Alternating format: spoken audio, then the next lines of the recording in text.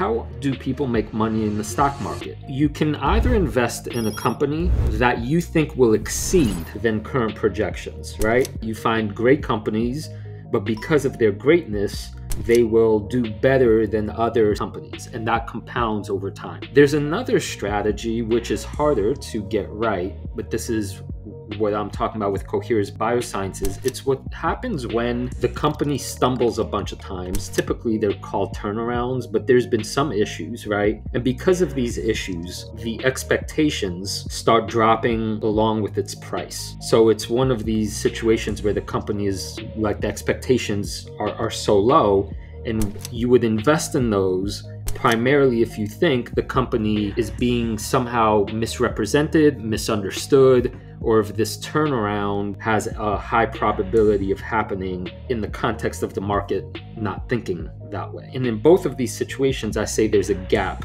between expectations and real value.